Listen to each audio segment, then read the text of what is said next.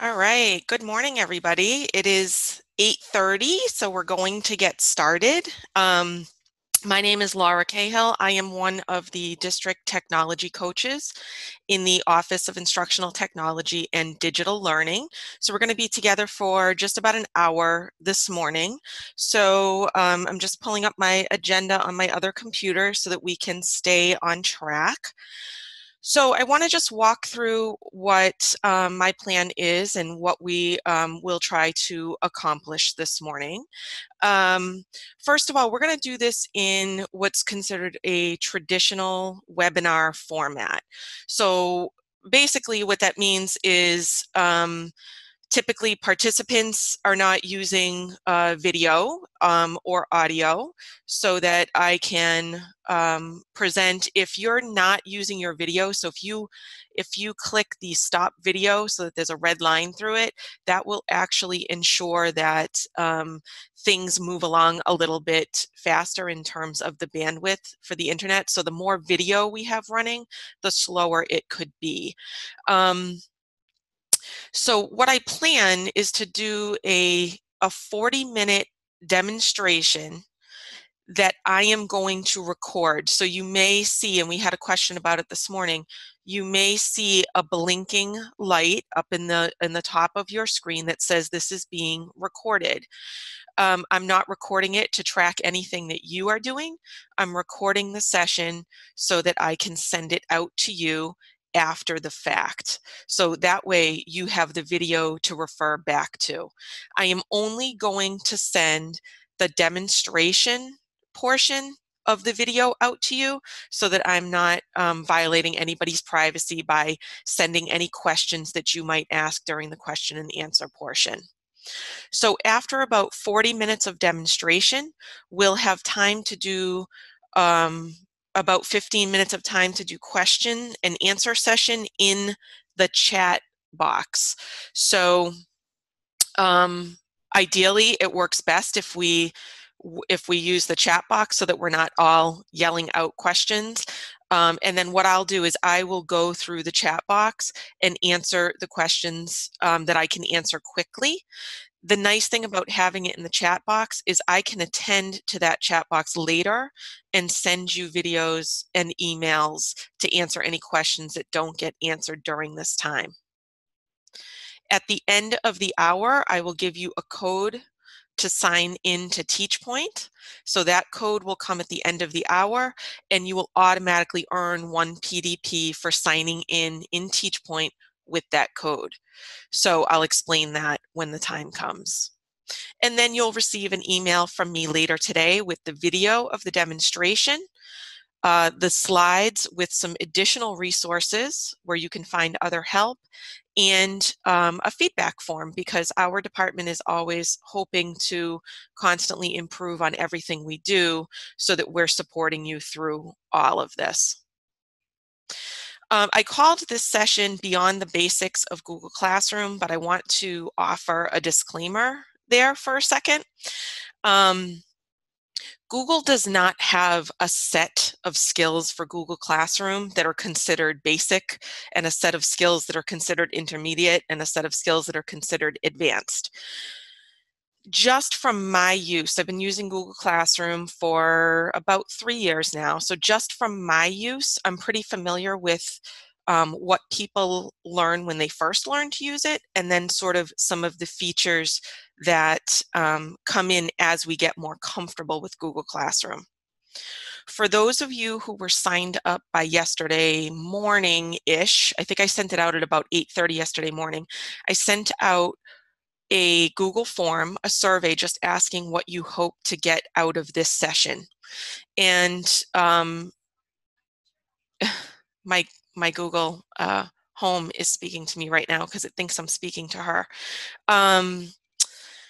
So the responses that I got, most of the responses were about just using Google Classroom to communicate with students, to give them feedback and or grades, and just really how to organize the Google Classroom and attach resources. So those were mostly what people asked for. So we're going to talk a lot about that, and then we'll go into some settings. So I'm going to go ahead and get out of my slides. If I can do that, there we go. It was just running slowly.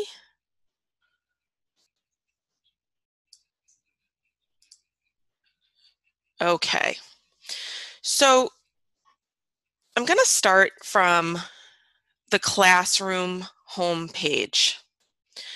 When you go to classroom.google.com, or you go to Classroom through the waffle and you click on the classroom icon, it takes you to the Google Classroom homepage. Here you can see a tile for every classroom that you have either created as a teacher or that you are a student in, or if another teacher has created a classroom and added you as a teacher. So these are all the classrooms that you are involved in. Each tile represents one classroom. So I'm going to go ahead and click the classroom that I created for us to use today.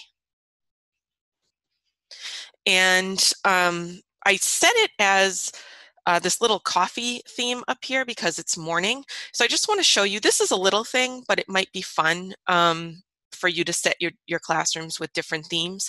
When you open up your classroom, right here in the header, there's a little option to select a theme. And it takes you out to a variety of themes. So depending on the content that you teach, maybe you want to choose something like that. Or if you know your students are interested in arts and sports and other things, you can choose different themes. So I chose the coffee theme for us this morning. So as of right now, I only have one student in this classroom. So if you have taken Dante's Google Classroom 101 session, you probably have seen how to add people, but I'm going to just show you really quickly. If you go into the People tab, you have the option to add teachers by clicking on Invite Teachers. So maybe you want to create a classroom in a content area department or by grade level, and you can have multiple teachers. I think the limit right now for Google for Education is 20 teachers in a classroom. I'll correct that if I'm wrong, but I'm pretty sure that's what it is. Students, you can click here to add students. That's one way to add a student. So I added my trainer account as a student so that I can show you both sides of what this looks like. The other way you can add students is by sharing this class code with them. So if they go to classroom.google.com, I'll show you what this looks like. From the home page, in the upper right corner, there is a plus sign to either create a new class or to join a class. So if you're working with older students who might be able to, find all of these places, what you could do is from your classroom simply share this code with them. So you copy the code and paste it in an email and add your students to the class that way. So most of the questions that you had as you sent in your responses to your survey were about communicating and creating assignments. So let's take a look at, we're going to start just by creating an assignment. Assignments and work all happen in the classwork tab. So let's click on the classwork tab. And the first time you use it, there's always these little sort of prompts and things that will help you. And I'm going to share resources with you later that have lots of videos and help to use Google Classroom as well. So in the Classwork tab, I'm going to click Create, and I'm going to create an assignment. So let's start there. And if you've seen Dante's webinar, you will have seen this, but we're going to go into now, what you can do with this. So I'm going to call this sample assignment, and I am going to say, please write a sentence on the sample assignment document attached below. So if these are the directions that you've given to students, let's say that you've sent out something that you want them to do. You have a document that you want them to complete or to work with. You need to add that document there. So I haven't attached anything below yet. So let's take a look at that. I'm asking students to write a sentence on the sample document attached below. Maybe I have created this assignment previously. So I can click Add, and I can find that document in my Google Drive, or I can find it downloaded on my computer. So if I wanted to add something from Google Drive, I could click Google Drive, and it pulls up a dialog box that's communicating with my Google Drive. So let's say that I wanted students to complete this particular document. I want them to add information to that. I would click on that document, and I would click Add. This is a great way to communicate with students because you're sharing something with them just digitally. They can receive it, they can see it, they can edit it depending on the settings. So let's look at the settings. Right now, students are going to have access to this document, and it says they can view this file. So maybe you're just sending out something you want them to read or watch, but maybe you want them to be able to edit it. So if you click on this and you say students can edit the file, that means that all of the students in this classroom will be editing that one file.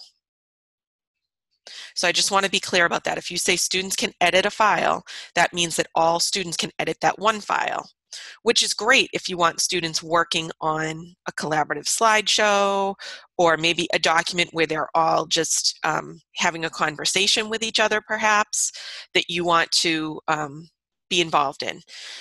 If you want students to create their own version, their own copy, when you create the assignment, you click Make a Copy for each student. What happens when you click Make a Copy for each student? As soon as you assign this assignment, Google automatically puts a copy of that document for each student attached to their account in Classroom. So if you make changes to that original document after the fact, they won't see those changes. They will see the version that you sent out when you assigned this assignment. So just make sure that the document is the way you want it to be when you click Make Copy for each student and then click Assign.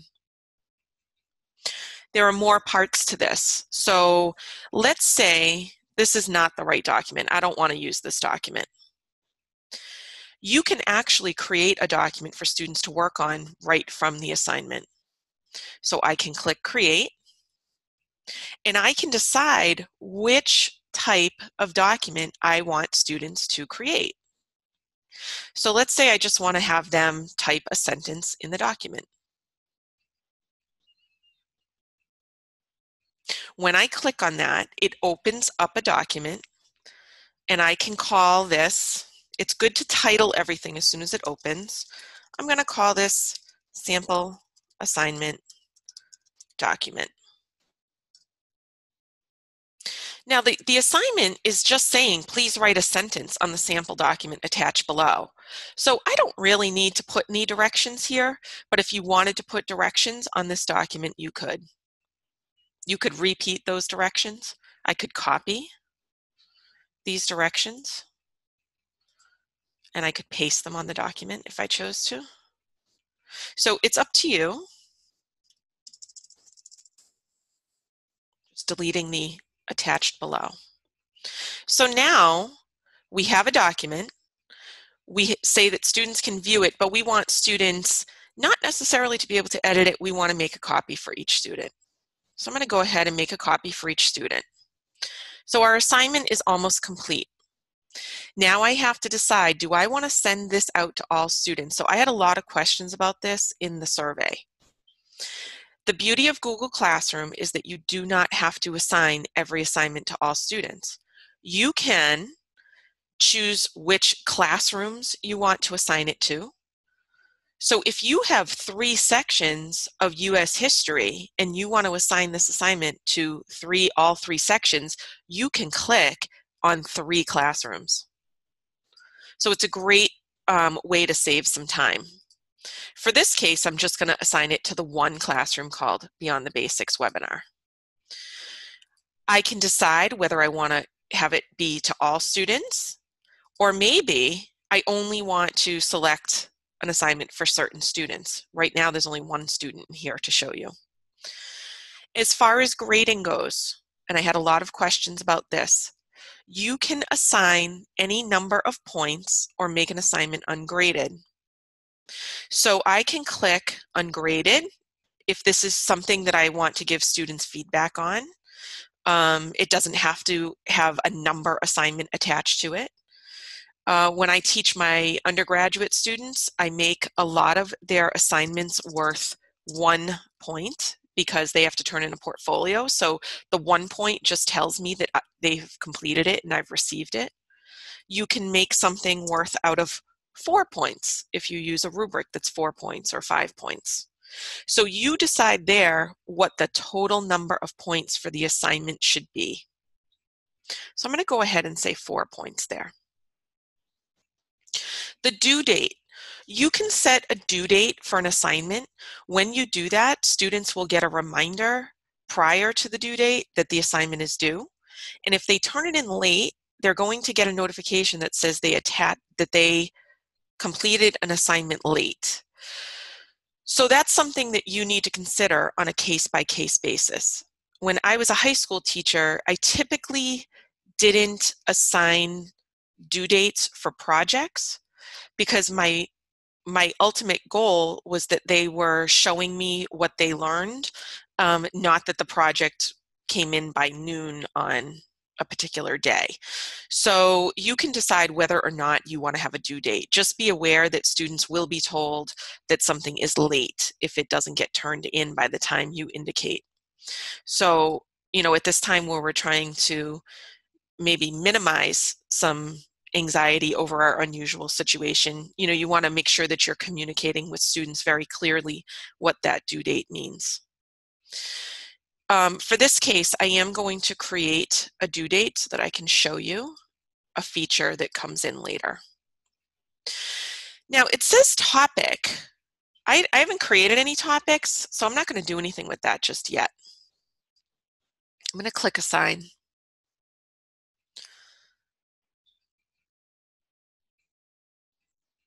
So it's taking a second to assign because it's making a copy of the document for each student. It's taking longer than normal. Okay. So from the teacher's view, you can see that in the classwork tab, there is one assignment. Now I'm going to go over to the student view. So I am a student in my classroom here because I have a trainer account. Unfortunately, right now, Google does not have the capability for teachers to see the student view. There are a couple workarounds for that. If you have a personal Gmail and you know somebody else with a personal Gmail who doesn't mind you doing this, you could create a classroom with your personal Gmail and ask a friend or family or just create a second personal Gmail for yourself, and then you can see what the assignments look like on both sides.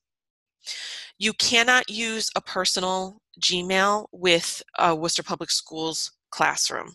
So we can only add people to classrooms that have the @worcesterschools.net domain address. So as a student, I just saw that the stream was updated.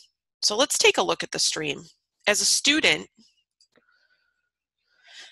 in the stream, I'm going to see all of the things that happened in the classroom since the last time I logged in. Basically, the stream is a chronological list of events in the classroom. So I can see that someone named Laura Cahill posted a new assignment called Sample Assignment. As the student, I can click on the assignment here and it will open up. So I see there's a sample assignment. I can see when it was posted. I can see how many points it's worth. I can see the directions for the assignment. I can add a class comment. So it's very clear here that if I were to comment, everyone in the class would see that comment. I like that Google does that. They always indicate whether or not it's a class comment or a private comment. The dialog box over here on the right shows a box that says My Work. So this has the document attached right here.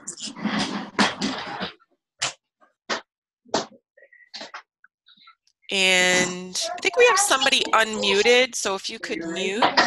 Let's see. I can do it from here. There we go. All right. So the dialog box right here has the document that's been attached for me. It has a chance for me to add or create something, and it has a turn in box. So let's take a look at this.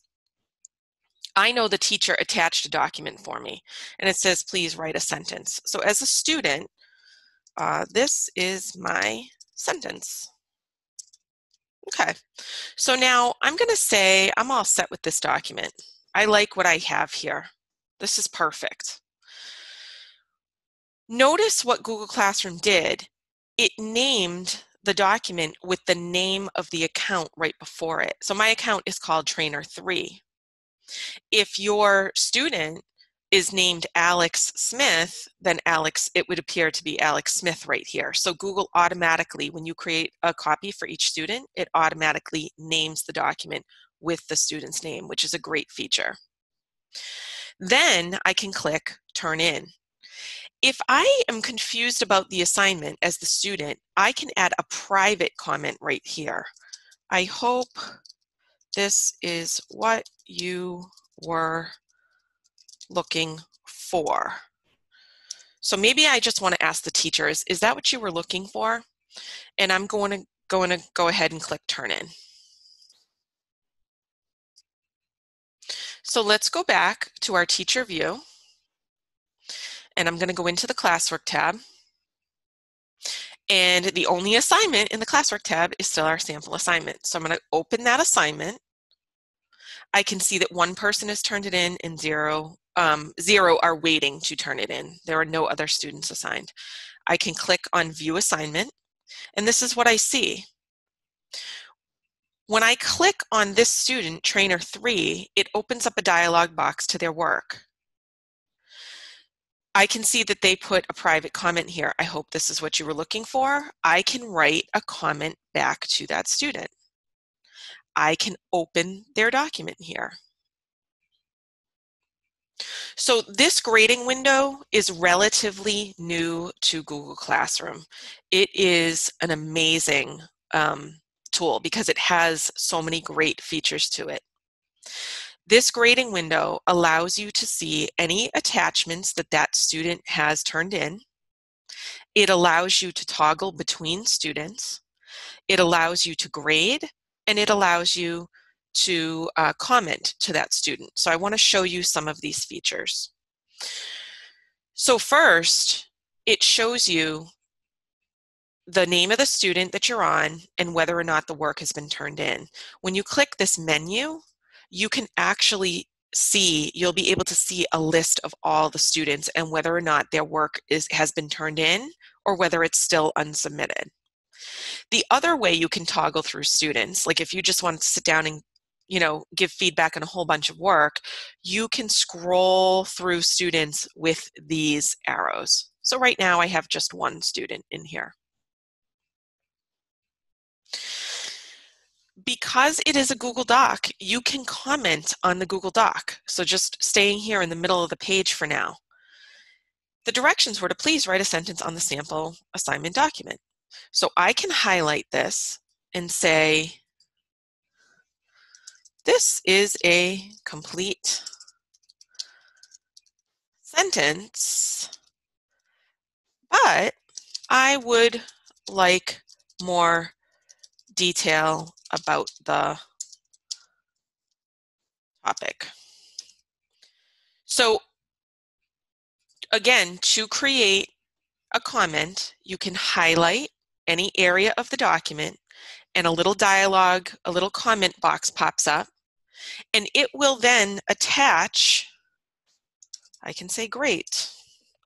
It will then attach that comment to that particular section of the document. This is a great way to give feedback. So if I click on this comment, it's going to turn the part that it was commenting on bright yellow. If I click on this comment, it's going to turn the part that I was commenting on bright yellow, and it moves it over. So the student can see, like, okay, I can see my teacher commented here. This is the comment.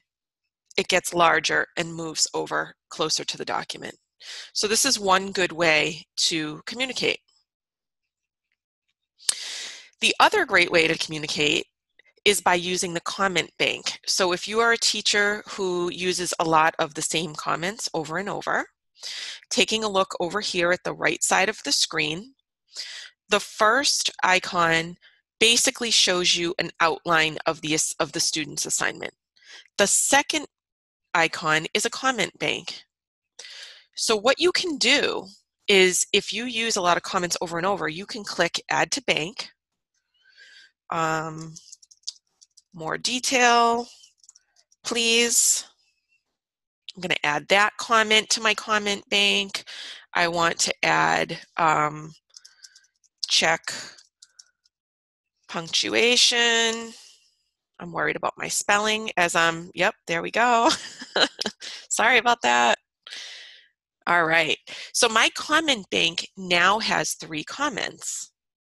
So what I can do is I can copy my comments. So let's say that I wanted this to be, a different punctuation. I can highlight that period, click to add a comment, and then I can copy that comment and paste it so that I'm not constantly typing those comments. The other thing you can do with the comment bank, you can highlight, click to start a dialog box, and if you use the pound sign, it will automatically pull up the comments from your comment bank. So I can say more detail, please, and comment. So let's go back to the grading portion of the right side of the screen here, this window. It tells you which files are attached, so there's only one file attached, which is the one that you created for the assignment. It gives you a spot to put a grade if you choose to, and it sees any private comment conversation that's going on. So Trainer 3 said, I hope this is what you were looking for. Now, as a teacher, I am going to say, please see document comments, and I'm going to post that. Because the student turned this assignment into me, they cannot edit the document until I return the assignment. This is an important feature that a lot of teachers aren't aware of when they start. When a student submits some type of file in Google Classroom, it switches the ownership to the teacher in the classroom on that file. The student does not have access to edit the document again until the file is returned. Google sets this up so that the student doesn't turn it in to be on time, but then continues to work on it and change it before the teacher gets to grade it. Or the teacher, the student changes it and says, no, I did have that, you just missed it. So it's sort of this it sets up like a feedback loop type of situation. So I'm not going to grade this right now because I'm looking for more detail. I'm just going to return it to the student. It will prompt you and just say, are you sure you want to send this back with no grade? Google doesn't require you to put a grade ever, so you can just do feedback in Classroom without a grade at any time. So let's just see what this looks like from the student point of view. And hopefully this has been helpful. So in the stream, you will not see any grade information as a student. All you see is the things that happen. So let's take a look at classwork tab. And I'm going to click on my assignment, and I want to view the assignment as a student. I can see that the teacher has said to me, please see the document comments. So now I need to open up the document, and I can see all of the teacher's comments there. So as a student, I can write back and say, what do you mean? Or whatever. So you can continue to use those comments that way. As a student, if I feel like I've done everything I can do, I can then click turn in again. And it just basically shifts the ownership back and forth between the student and teacher.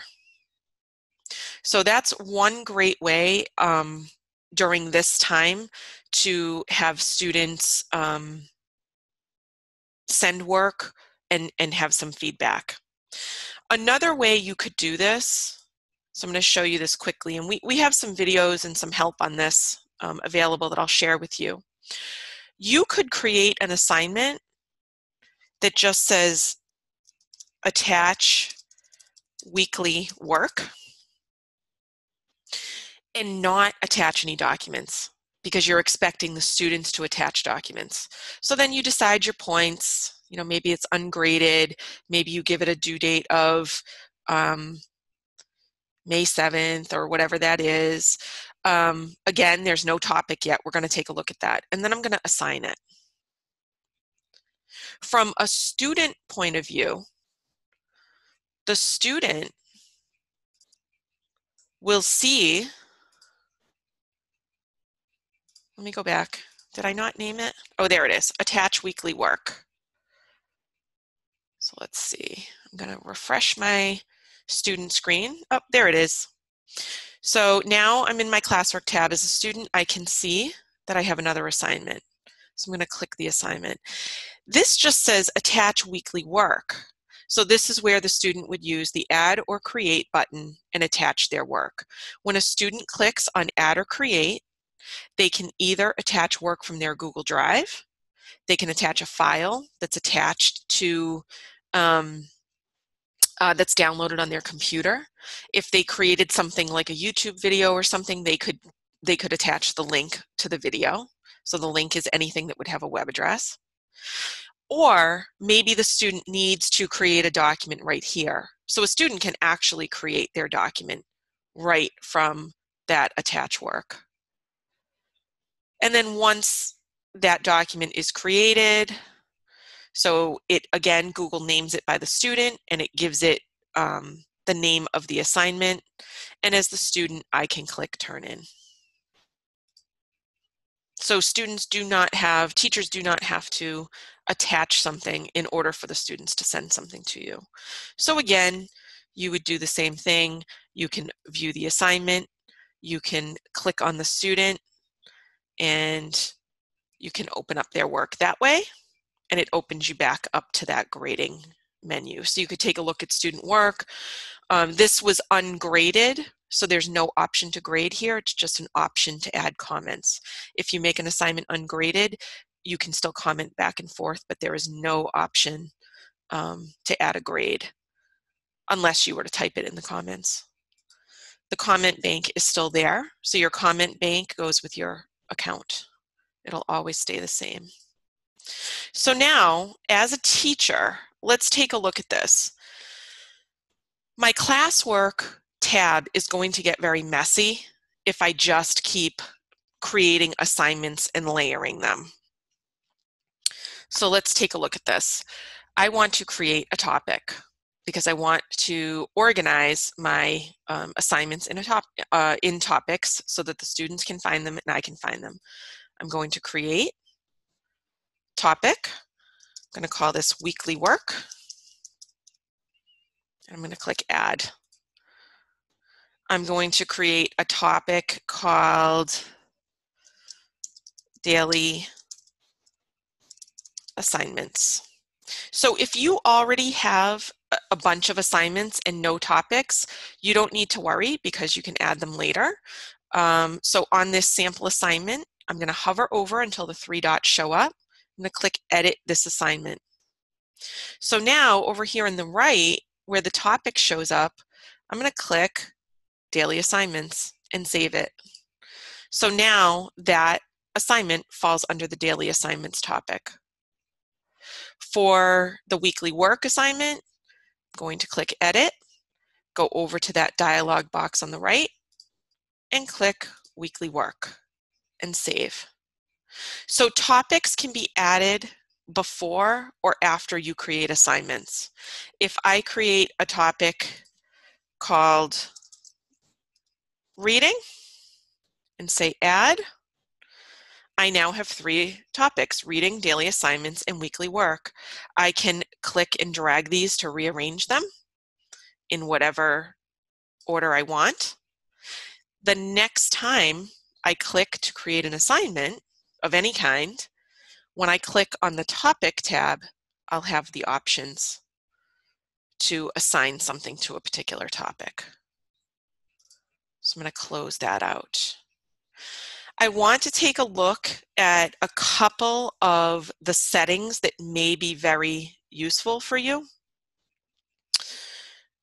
If I am in the main page of Google Classroom and I click on what some people call the hamburger menu, this 3 lines menu in the upper left corner, the first thing that appears at the top of all of your classrooms is a to-do button. I use this all the time to know what has been turned in and what hasn't. So if you click on the to-do button, it's going to open them up for every single class. So you can select just the class that you want to see the to-do button for, or the to-do list for. I'm sorry. It's like a agenda or a to-do list.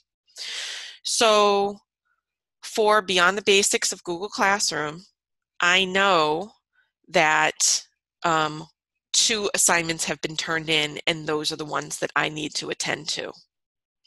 Once I have graded both of those, or graded one of them, I can click and say Mark as reviewed, and it will no longer show up in the to-do list.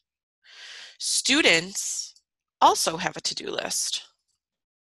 So I can click on that 3 lines in the upper left corner, the hamburger menu, click to do. And as a student, this will show me all of the things that I need to do for all classes. Or I can just click on a particular class. So that to-do menu is very handy. And if you did put a due date, it will show the date that it's due right in the middle there for students. So I want to take a look at a couple of other settings that people mentioned in the survey. When you are in a particular classroom, you can change settings for that classroom. So let's take a look at these. So when you click on the gear wheel and open up settings, it shows you the name of the class. So if you ever want to change the name of the class or add any other details, you can do that here. It shows you your code. Now the stream, you can set that students can post and comment in the stream. Some of you people have reached out to us to say that that stream is getting very cluttered because students are starting conversations there.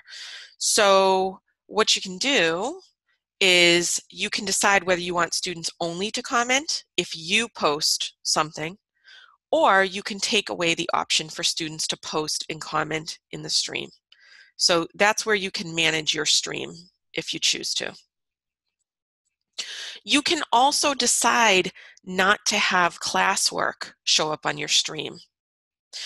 So if you remember in the stream, it shows the 2 assignments that I just created, but maybe I want to keep the stream for assignments and checking in and friendly messages.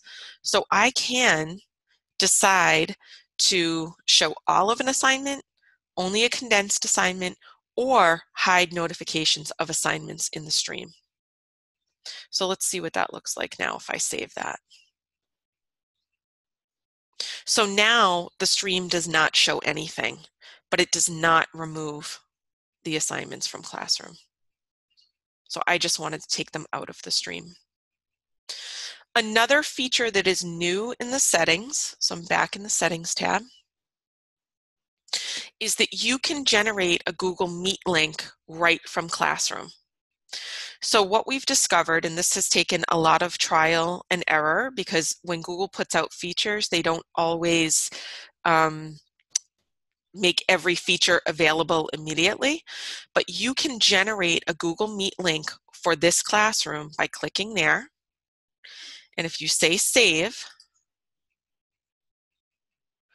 now in the Classwork tab, you have a Google Meet icon. If you decide with students that you want to meet with them on Wednesday at 3 p.m., you can create an assignment or an announcement in the stream that they should click on the Meet on whatever day at whatever time you want to meet. If a student clicks on the Meet button before you are in there, as the teacher, they will not be able to access the Meet. They can only access the Meet when you are in the Meet yourself as the teacher. So you have to open it up first and join the Meet, and then students will be able to join. So you can just leave that Meet link right in the Classwork tab, and it's safe to do so. Another question that came up on the surveys that people responded to yesterday is notifications. I'm sure a lot of you are getting lots and lots of notifications. So from the main Classwork page, if you click on the hamburger menu and scroll all the way down to settings, it's the last thing in that menu in the upper left corner. These settings apply to all of your classrooms, not just the settings for an individual classroom like we were just working on. So this is where you can manage your notifications. You can shut off all notifications from Classroom if you choose. That means you will not get any notifications from any Google Classroom at all. If you leave your notifications on, you can decide which types of notifications you want to receive. So you can decide, that you want to get comments, or you just want to know when students submit work, or when somebody returns work to you if you're a student in a classroom. You can also click on the menu at the bottom, and you can turn on or off notifications for specific classrooms. I'm a member of a lot of classrooms because of doing trainings, so I only leave on the notifications for the classrooms where I need to respond to people.